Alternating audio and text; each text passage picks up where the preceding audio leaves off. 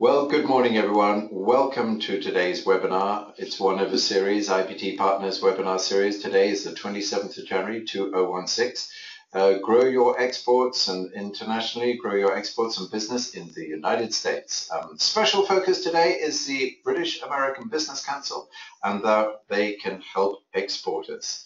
Well, we thank you for joining us. Today we have a great program prepared for you with lots of information. There are polls, there's a survey, there's a questionnaire, and our objective is to provide you with useful takeaways to help you grow your exports and your business in the United States. First of all, some housekeeping.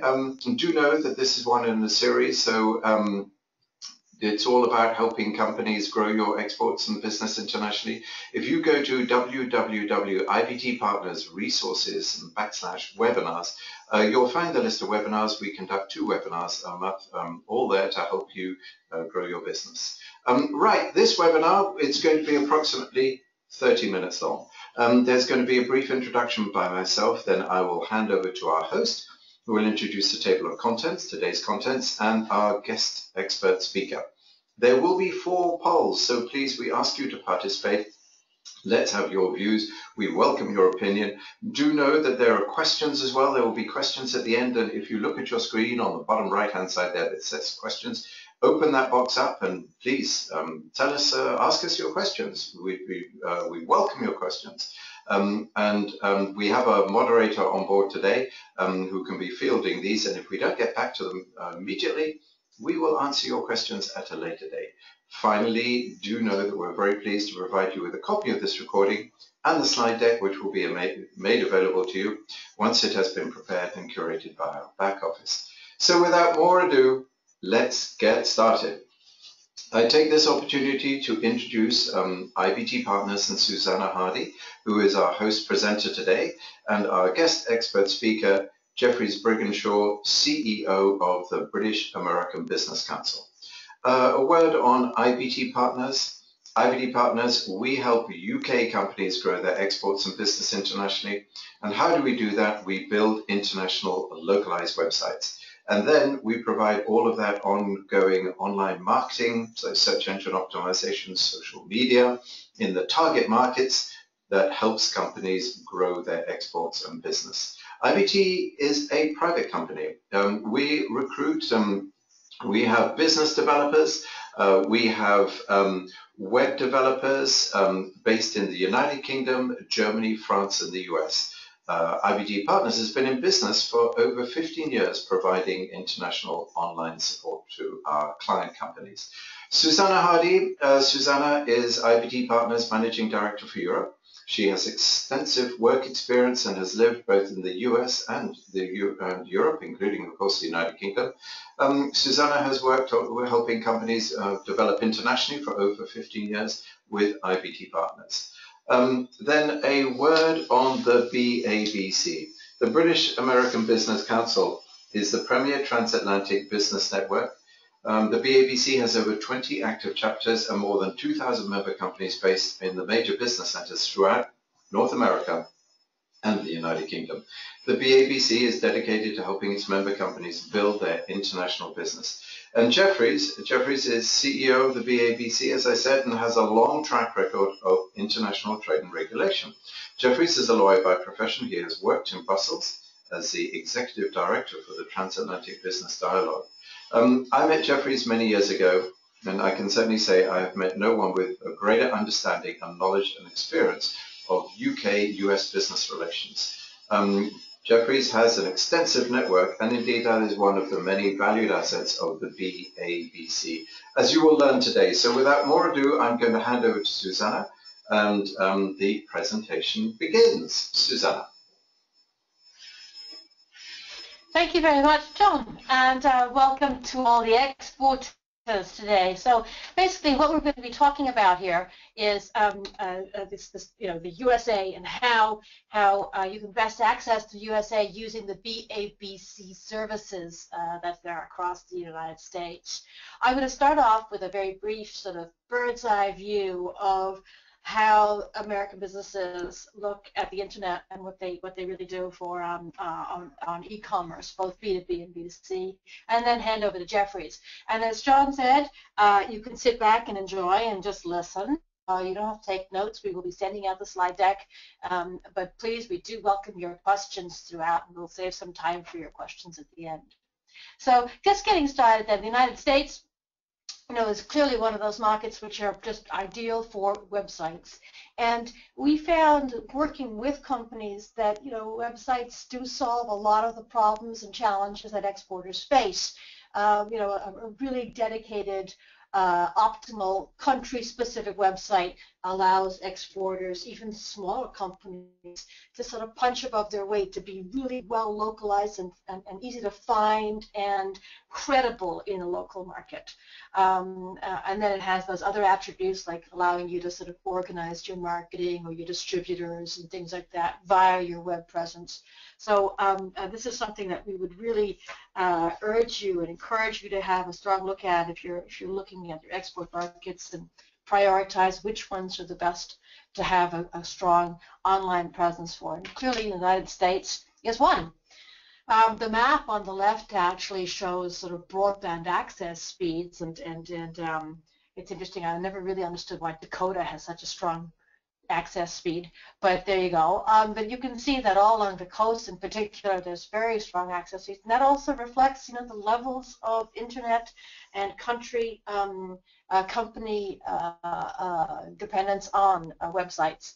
Now, obviously, the USA, large, prosperous, and easy to do business in, but also, as we know, they are a very good early adopters of products, technology, and services.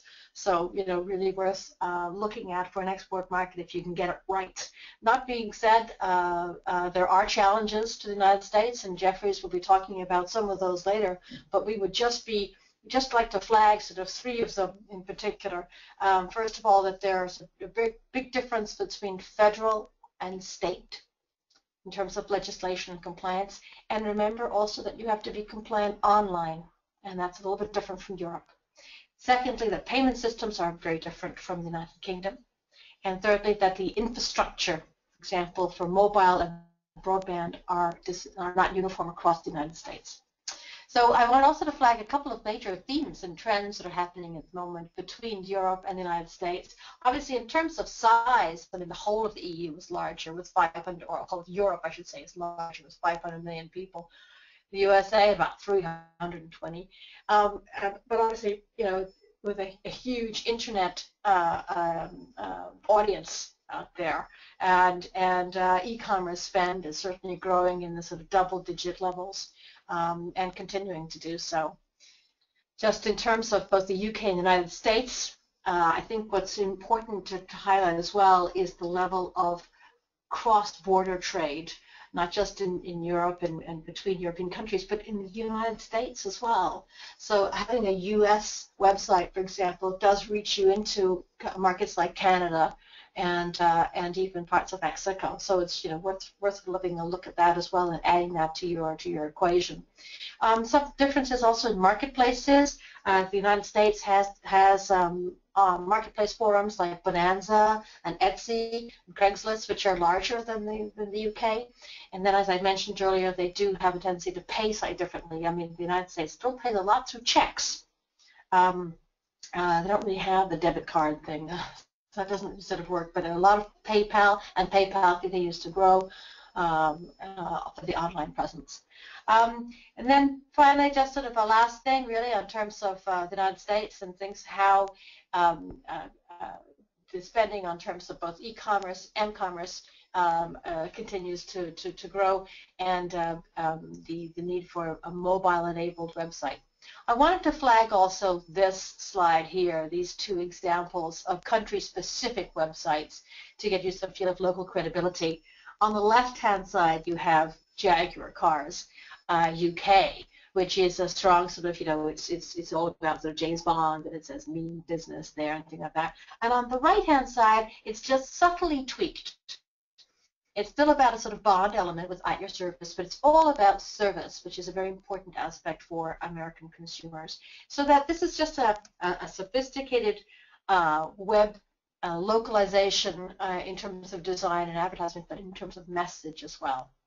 So my point really is that localizing a website is not just about a pure translation. It's also about getting the architecture of the website correct, the image, the brand, the testimonials, obviously things like dates and vocabulary and things like that.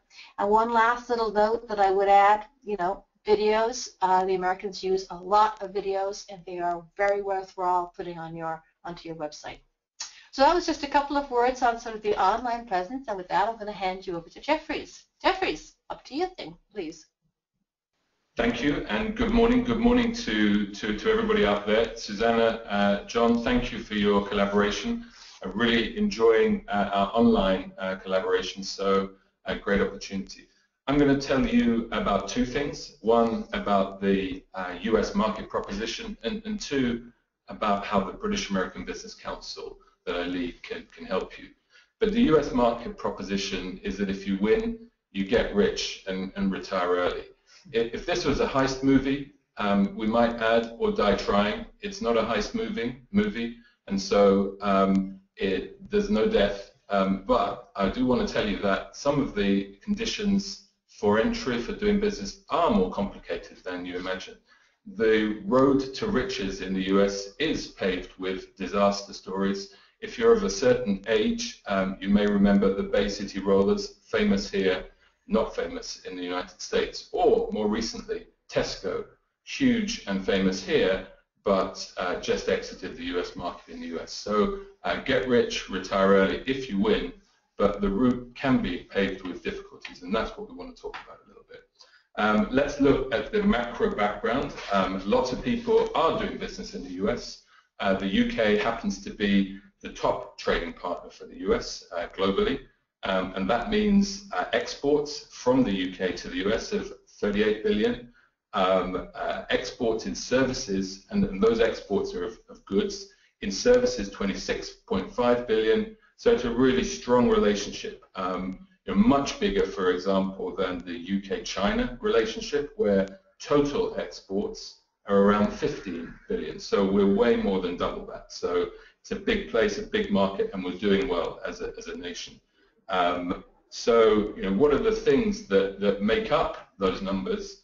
And you can look at tariff lines for this, but roughly speaking, if you're playing into any of these spaces, then you have good company already. So machinery and transport equipment, chemicals, fuels, manufactured goods, commodities, other manufactured goods, beverages, tobacco, food, live animals, crude materials, animal and vegetable oils, and services. So financial services, professional services, and other advisory services. So, huge areas of opportunity and lots of jobs.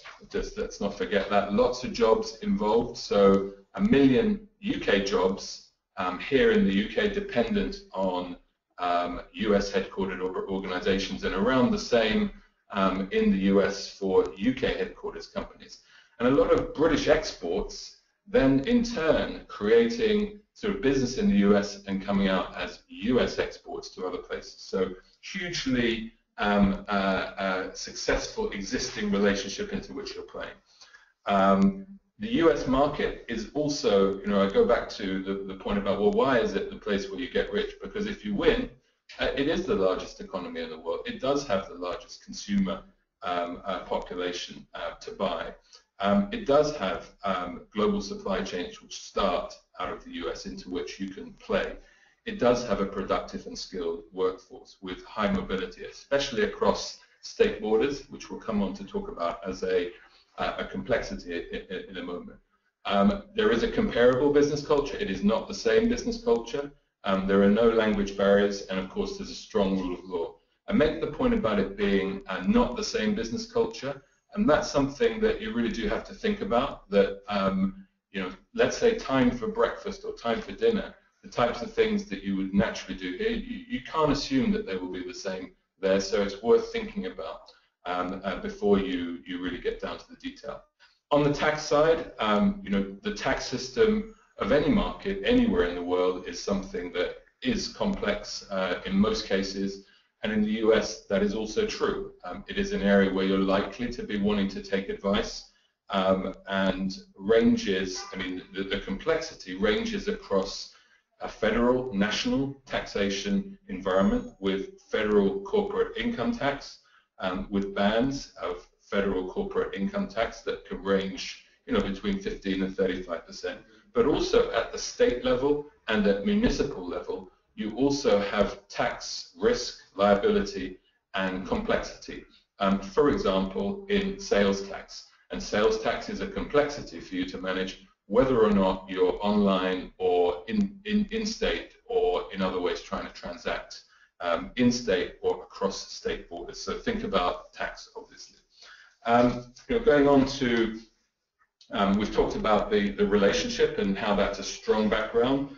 We want to talk a little bit in a moment, not much, but something to put on your radar is a trade negotiation open between the EU and the US. Of course, the UK has to stay in the EU to be able to get the benefit of this trade deal if it does happen. But that could considerably increase the size of the economic pie available, and remove some of the barriers that currently stop people from taking full advantage of the US marketplace, like having different standards for products and services, or different entry requirements for the provision of professional services, etc. The thing that we really want to make a point of, though, and it plays into why we as a network are useful to you, is that market entry in the US is most likely to be at a local level, based on local markets, state markets. Now, you may have a national-facing website, but it is very much worth your while thinking of the specificities of particular places where you think your products or services may be selling or being bought.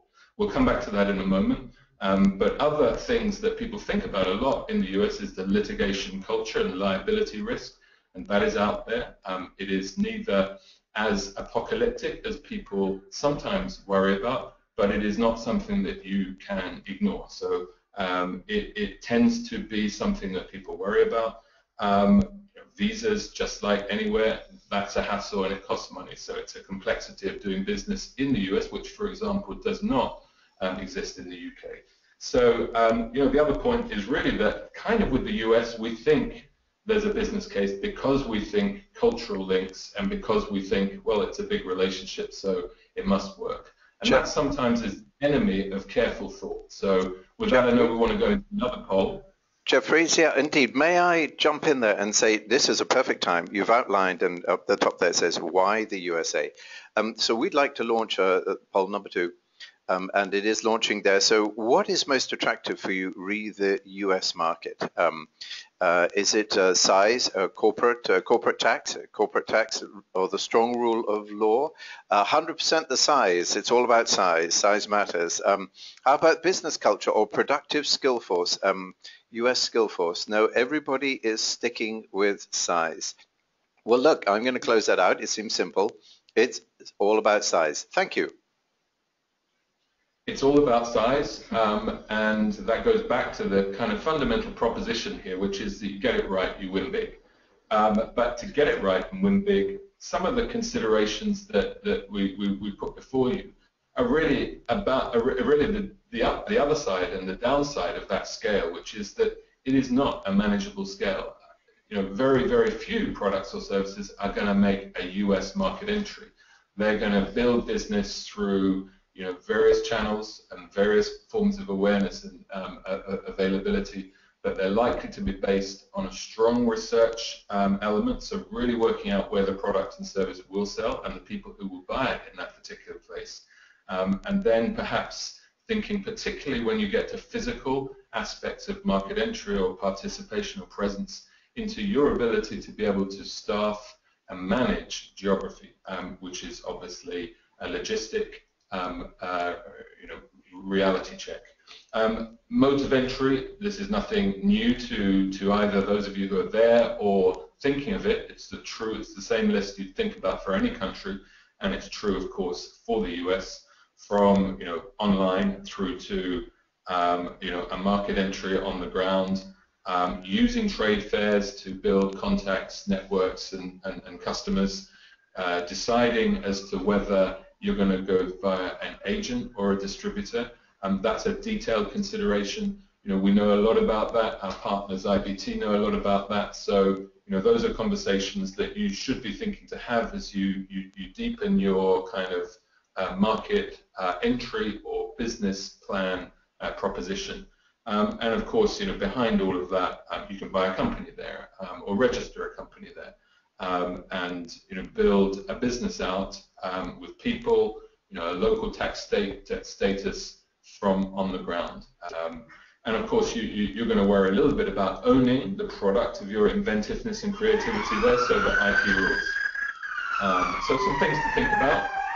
Just turning briefly now, I know we want to spend more time talking and perhaps going into Q&A if I don't get arrested. Excuse me for the noise interruption momentarily. About the network which I represent. So John kindly introduced that network as a substantial force in the US-UK channel, both here in the UK, where I'm talking to you today, and across the US. So we have 20 or so chapters, 2,000 member companies, and we're really about helping our members build their international businesses. We're across the US, and the map shows you where, and so when you're coming to the US and thinking into the US and establishing yourself in the US, we're where you see us on those maps, and so we hope we can be useful. Likewise, outbound, we're in the UK, strategically present along the backbone, London, Birmingham, Manchester, and into Scotland, and we provide, sorry. I think we're going to have another poll. You want another poll? Okay. So John? Let's do another poll. Absolutely. We've gone through the Ready to jump in there? If now is the time. So here we go. This is our third poll. And we would like to ask you about a number of the relationships up there, the engagement that you have with any of the following. Engagement with the BABC itself, British American Business Council, the CBI, UKTI, Fed, the Federation of Small Businesses UK, or the US Commercial Services. These are all excellent organizations. Leading off with BABC, Jeffries is outlining all the capabilities and strengths there, but UKTI is out there to help, indeed, as are the US Commercial Services. So we see UKTI out there with 78%, BABC 33%, and the Federation of Small Businesses at 11%. Nobody taking contact with the US Commercial Services or the CBI. Well, look, thank you for that. Very interesting. Closing that poll now. We have one poll left. Thank you.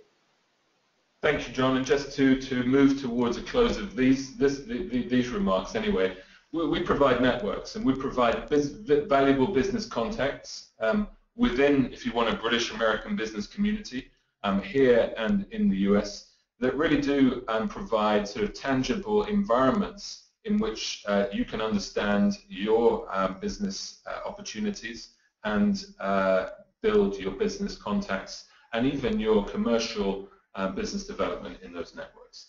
We also have great connections with the type of people that we've been talking about in this poll, UKTI, the US Commercial Service, etc.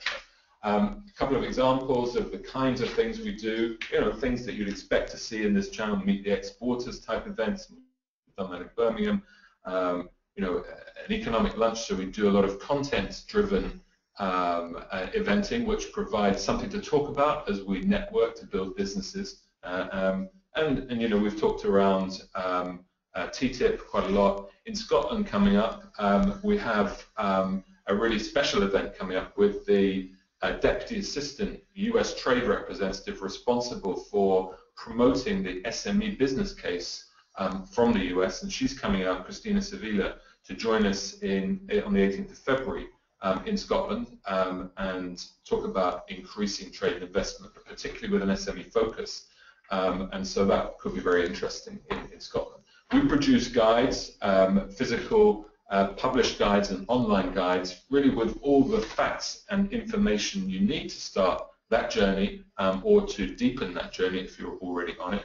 And we are, as I mentioned, involved with some, a lot of regulatory influence and policy advocacy, which means that if you are suffering a barrier to entry, for example, let's say there's a product standard that you need to comply with, but which you don't know about, and which is burdensome and puts you at a disadvantage to a US competitor in market who has already swallowed that cost, that's something which in the longer run, 2 years, 3 years out, is the subject that can be sort of moved within a kind of a negotiation context such as that is provided by the Transatlantic Trade and Investment Partnership. In the shorter run, in terms of short-term fixes, that's where UKTI can be helpful in locating and identifying the, if you want, the information that will help you not circumvent the barrier, but understand the barrier and comply in the short term.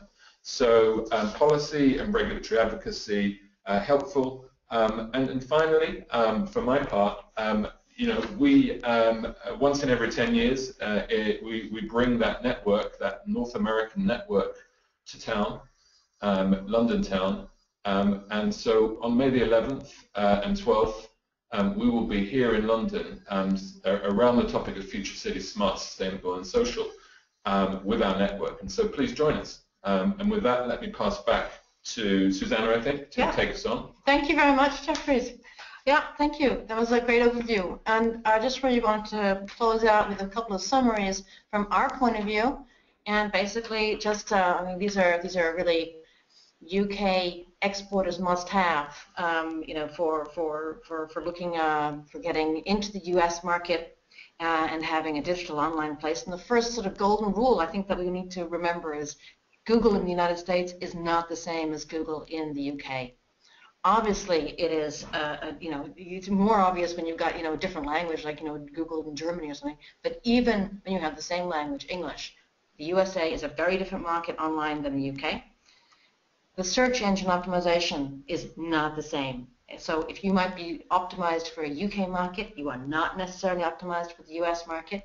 And I think Jeffries also pointed out some of the various regional varieties that you can get and specificities within the US.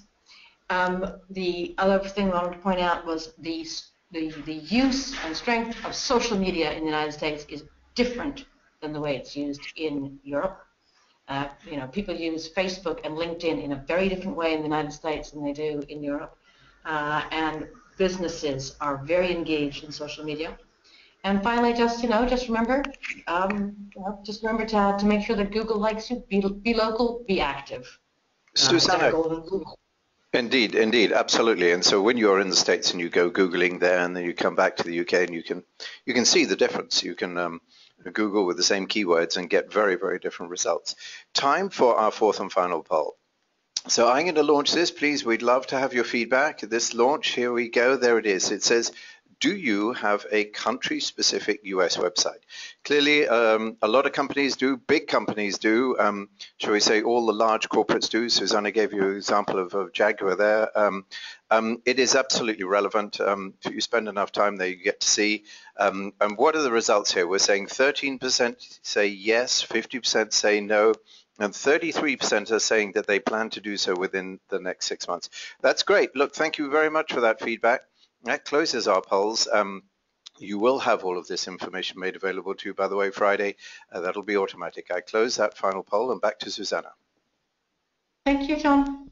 So just a couple of sort of, conclusions from our point of view.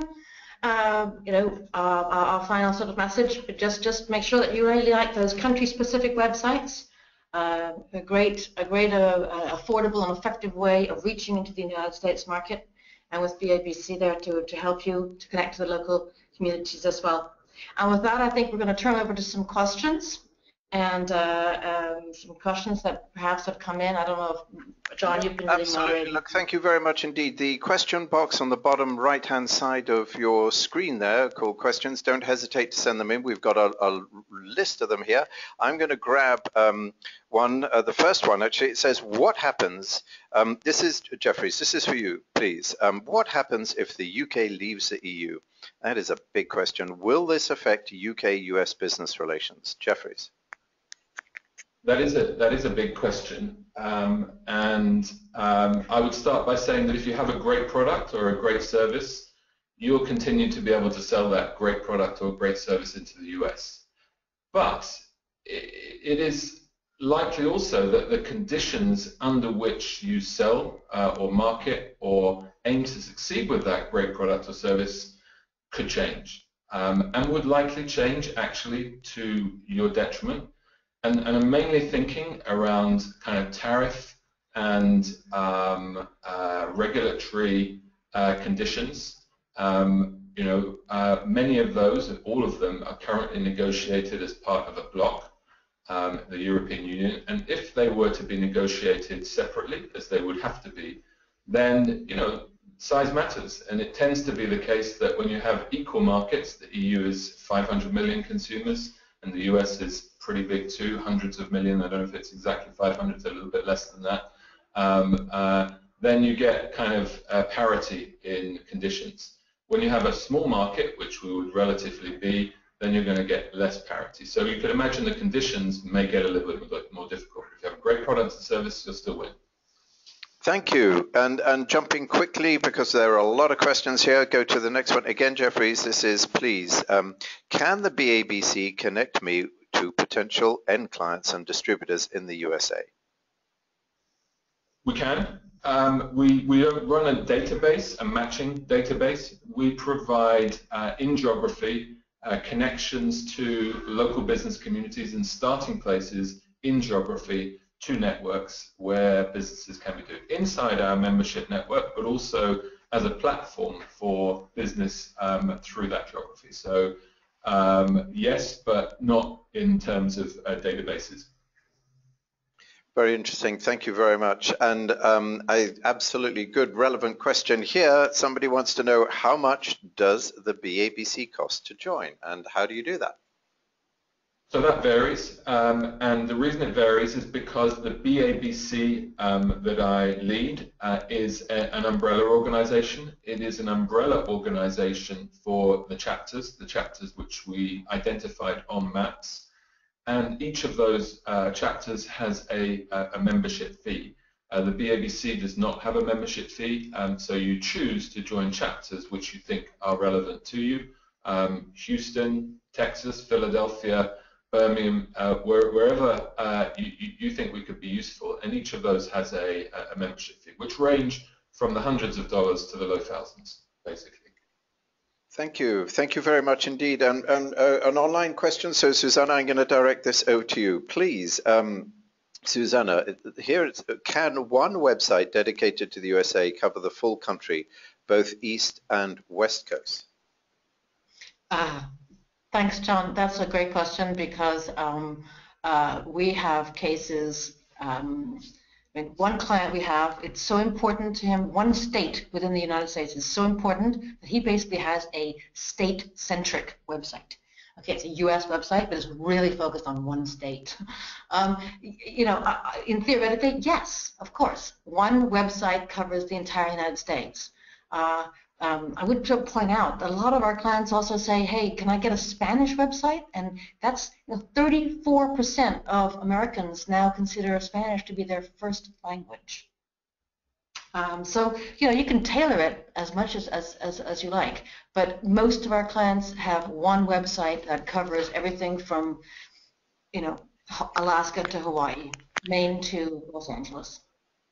And that's very interesting, because there's another question just here. It says, does a US-specific website also cover Canada and Latin America? Well, again, theoretically, yes. Certainly, if you have an English language website dedicated to the United States, you're basically also covering Canada. Canadians will connect with that. But your search engine optimization gets a little bit tweaked. Your reliability and accessibility in that country is a little bit less. So I would really say, your primary objective, if your primary objective is the United States, have a US website. If its primary objective is Canada, have a Canadian website. Latin America obviously is a little bit harder because it is Spanish speaking. So again, your search engine optimization will be different. But we have a lot of US websites which are both English and Spanish, precisely to reach out into that whole North American and Mesoamerican sphere. Thank you, John. thank you very much indeed. I think we'll just go for one last question. Jeffries, there is a question here that says, look, okay, looking to open an office in Detroit, do we need to register a US business before we open the office and start trading? Do you have a view on that? Do you want one of your team to get back on that? I can give 2 or 3 pointers. First, we have a chapter in Detroit. 2, Detroit is a great city to be thinking about these days. You know, regeneration underway. It's a great story to play into, and you know, the economic underpinning of Detroit and the Michigan region, you know, has great heritage and substance. So, great. In terms of companies, so you can trade through a branch of a UK company in the US, and you can set up a US corporation. That's going to be the subject where you'll need some detailed advice in terms of the corporate taxation that would apply to both.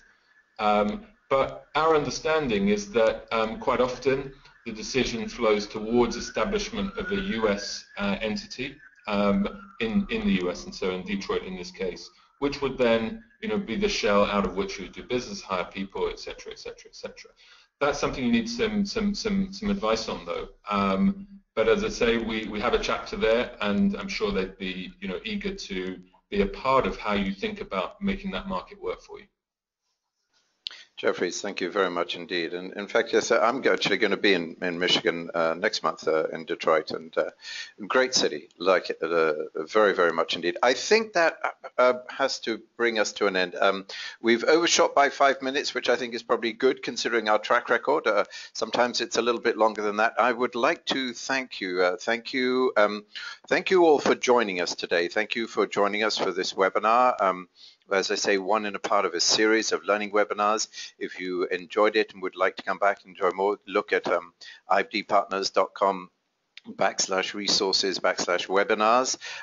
Susanna, thank you very much indeed. Jeffries, thank you both very much. It has been really most interesting. There's a lot of information there.